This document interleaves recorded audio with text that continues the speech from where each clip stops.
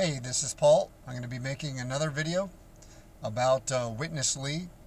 And this time it's going to be about Witness Lee's Christian hedonism. That's right, Witness Lee's Christian hedonism. The hedonism of Witness Lee and the local church's cult. Yes, I realize that Christian hedonism is an oxymoron. I realize that those are two contradictory words when you put them together, but that's exactly what Witness Lee and his cult have done. So I'm going to start off this video by asking a couple of questions. In your life, what comes first? Obeying God's word or seeking your own happiness? What comes first in your life?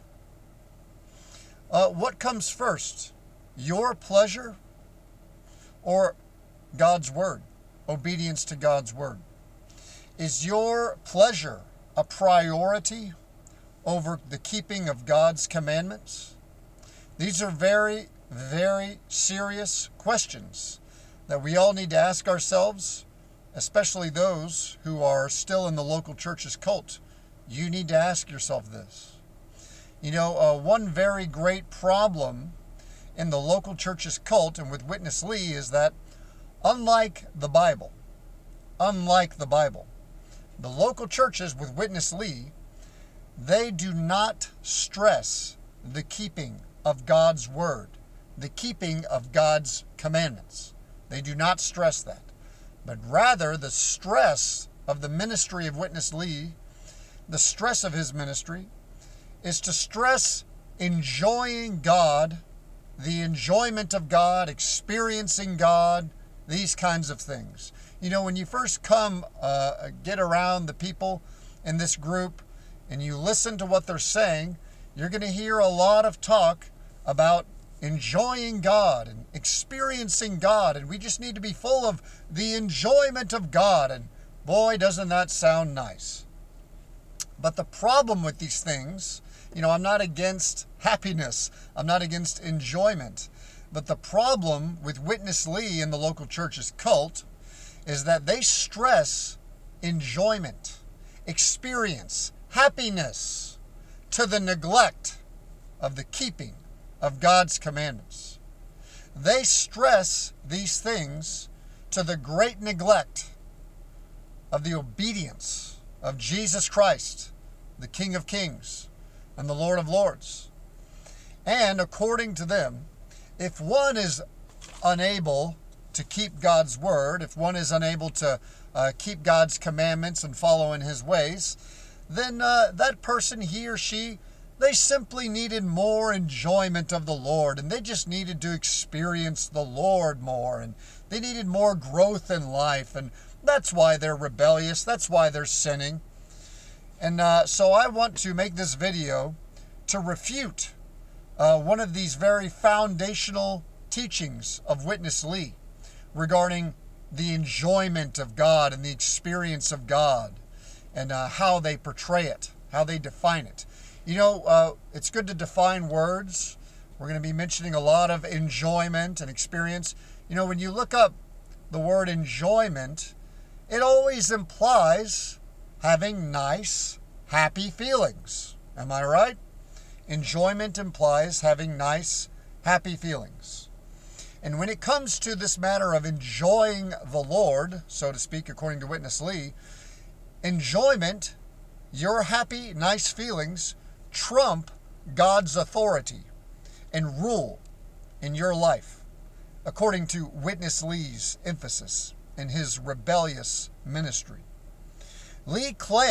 Witness Lee claims over and over and over again throughout his rebellious ministry that in order for us to keep God's commandments, we must first and foremost enjoy God and experience God. So, according to Witness Lee, we have to enjoy God and experience God before we can obey him and before we can serve and please him. I guess Witness Lee did not read Isaiah chapter 48, verse 18, which reads, Oh, that thou hadst hearkened to my commandments. Then had thy peace been as a river, and thy righteousness as the waves of the sea. What does the Bible say regarding man's peace, his happiness, his enjoyment? According to Isaiah 48:18, if we hearken unto God's commandments and follow his ways, then our peace will be like a river, and our righteousness as the waves of the sea. Then we'll have an enjoyable life. But until then, the Bible says there's no peace for the wicked. There's no peace for the wicked. So what comes first is not man's happiness and peace. What comes first is God and the keeping of his commandments. But according to Witness Lee, man's enjoyment and his pleasure must come first. You see why I call this Christian hedonism? This teaching of Witness Lee makes him a peddler, a teacher of Christian hedonism. That's why his teaching appeals to the lazy servants. That's why his teaching appealed to the hippies in the 60s and the 70s. You know, in this group, in this cult, it is actually a stigma. It is a stigma to ever stress keeping God's commandments and stressing obedience to God Almighty. If you do that, if you stress keeping God's commandments and obedience to God Almighty, it's a stigma. You'll be stigmatized, because it is standard protocol in the local churches to stress enjoying God and experiencing God above all else, including obedience to God. Now the local churches will try to reason with you.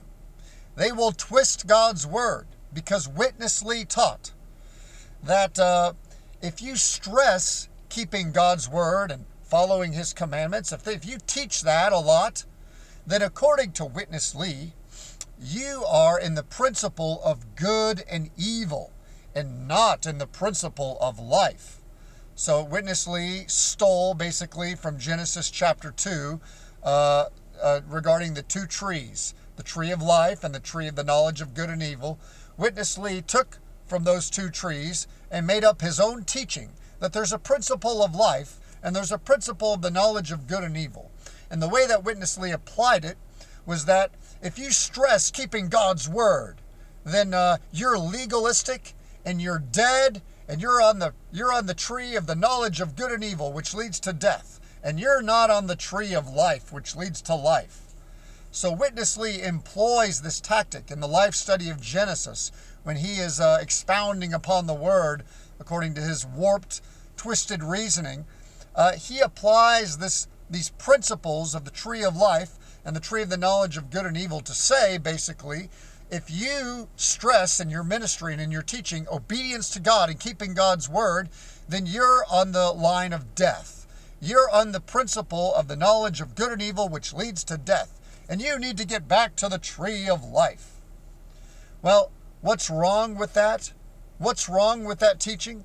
I guess Witness Lee didn't read John chapter 12, verse 50, which says, "And I know that his commandment," that is the commandment of the Father, "and I know that his commandment is life everlasting." Witness Lee and Witness Lee followers, you need to get it through your head that the commandment of God itself is life everlasting. It is not death to teach obedience to God and buffeting your body and laboring and struggling and striving to obey God. That is not death. That is life, because God's very commandment, according to John chapter 12, verse 50, is life everlasting. And the keeping of God's commandments leads to life everlasting. You know, it's funny, just like an atheist.